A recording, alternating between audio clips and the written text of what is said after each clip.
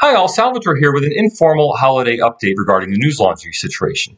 Now, many of you have asked me, why did I agree to do an interview with Newslaundry? And I have to say, I've done more than 200 video interviews in the last few years, and every other organization I've ever worked with has simply taken the Zoom video with the two people side by side and posted it on YouTube publicly for everyone to see.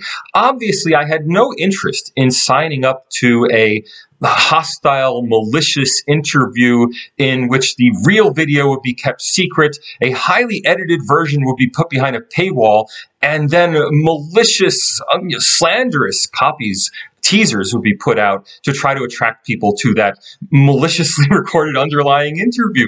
Everyone else, and I stress this, everyone I've ever talked to simply puts the video online. Now, not only that, other Newslaundry interviews, I've gone back and looked at their back catalog, are just two people talking online. None of this, ominous, shaky video footage of the interviewee, nothing trying actively to make the interviewee not just sound bad, that is trying to catch them out on something, but literally look bad.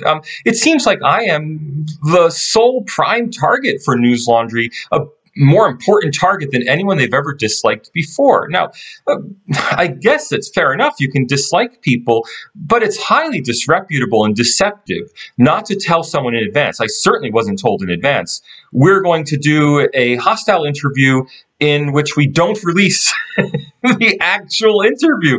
I mean, I'm sorry for not getting it in writing, but, when you do hundreds of interviews, you just assume that everyone is behaving according to the same standards. Not only that, I would be very happy if Newslaundry behaved according to its own standards for other people. It seems like they have different standards for Indians, even for Indians they dislike, than they have for me, or maybe for all Westerners, I don't know. Anyway, I hope you enjoy today's thread. It's my Christmas gift to everyone. Merry Christmas and have fun.